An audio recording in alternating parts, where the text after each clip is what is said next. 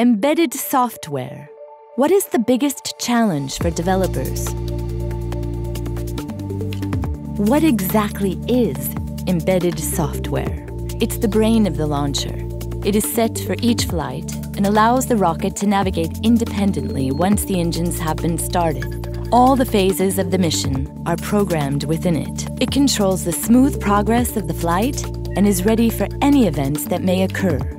It reacts accordingly and adjusts the launcher's actions in real time.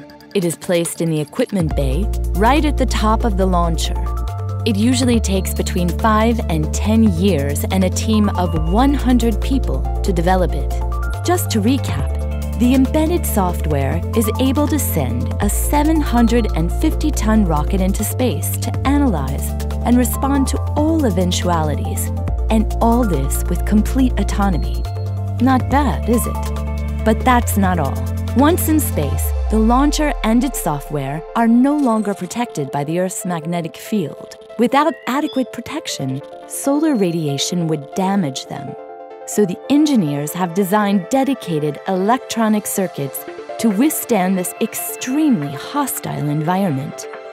And that's how you fly a rocket into space, through solar radiation, at 8,000 kilometers per hour.